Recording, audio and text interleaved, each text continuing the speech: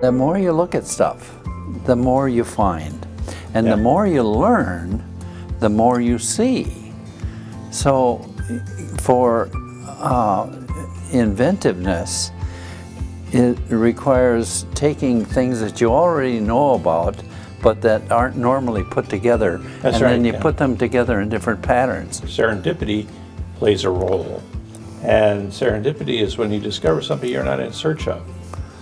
And you always have to kind of keep your mental antennae up and kind of aware.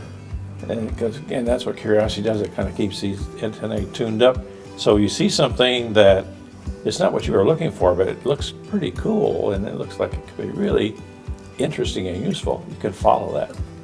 Yeah, other people might look at it and say, that's just a mistake. That's a dead end. But then you look at it for the properties that it has. These are different properties. Well, different. Maybe I can do something with that. I never believe you make mistakes in the laboratory. Never. You don't understand the results of the chemistry you just did. We're all working under a street lamp, and we all know we're acquainted with what we have, and everybody's using it to the best of their ability.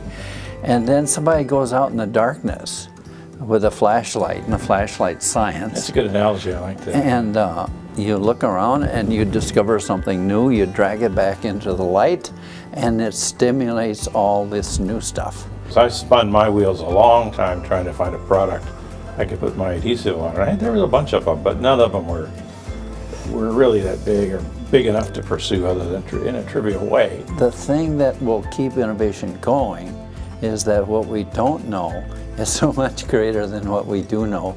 We can't miss by sending people out in the darkness. Yeah, it'll always work.